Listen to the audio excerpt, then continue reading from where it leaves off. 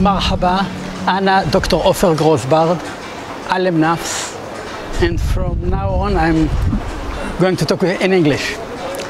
10 years ago, okay, I got a group of Bedouin Muslim students for educational counseling, and I was asked to teach them psychology, developmental psychology about Freud and Erikson. So I got into the class and I started teaching them. In the break, one of the girls came up to me and told me, "Do you want to hear the truth, Professor?" I told her, "Of course." She told me, "Nothing from what you teach us is going to help us." Her name was Bushra. I asked her, "Bushra, why?" She said, "It's very simple.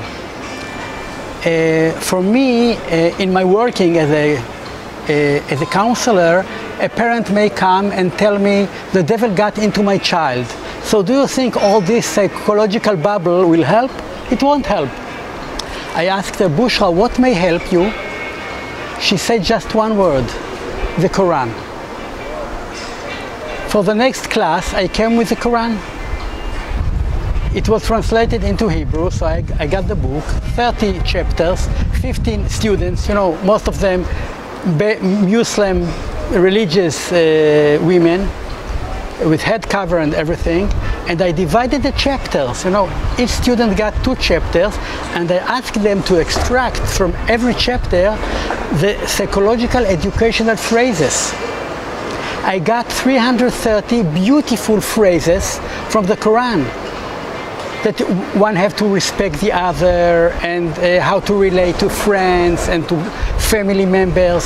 You know, the Quran is very rich in human relations. A lot of phrases are directed to human relations, how to behave with others. I asked the students to write a short story to every such a phrase. How a parent or a teacher may use this phrase in order to convey the child the message. I got again 330 beautiful stories that only Bedouins knows how to tell. Colorful, dramatic, you know, the 2 children are fighting in the class and the teacher comes and say the phrase from the Quran, and after that, silence, no problems, everything is solved, you know. To each such a story, I added a very simple psychological educational explanation. Actually, this is how this project came to life.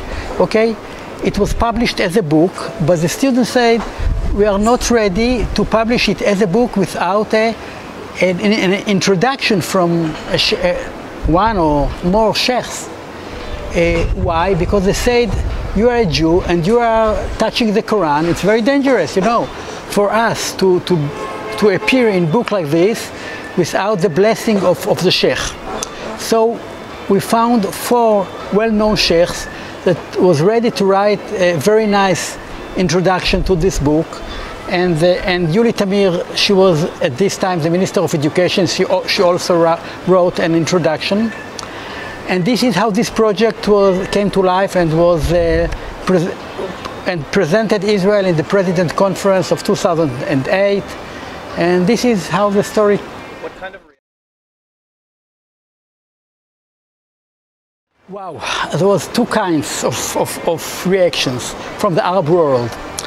There was a group of people like Al-Azhar in Egypt, you know, and which is the religious center of the Muslims. They didn't want even to read the book. They said if a Jew wrote it, it can't be good. But I was very satisfied to hear many different reactions from other sources, especially from the media, from Al Jazeera, Al Arabiya, and Al Madina in Saudi Arabia, NBC, and actually quite few Arab media wrote very benevolent or very supporting articles about this project.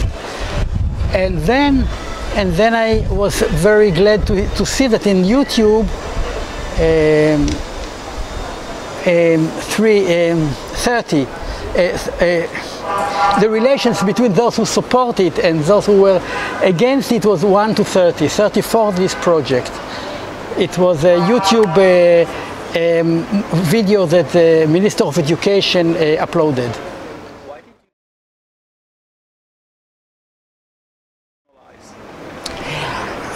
This is, I think, very good question, because, you know, before, I can't think what happened to me. Until this point, I've never read the Quran, and I was very surprised to see many beautiful phrases in the Quran, especially around relating to the others, which is a little bit different from the Bible. The Bible is a lot of very nice stories, but here in the Quran, they emphasize about relations. And you know, I had stigma about the Quran. Some terrorists use it before they are going to their missions, and there are phrases like to kill all those the don't believers, as you have in the Bible. But I didn't know there are so many nice phrases in the Quran about education, about relations among people. That's what this project gave to me. I got time, it's clear to see.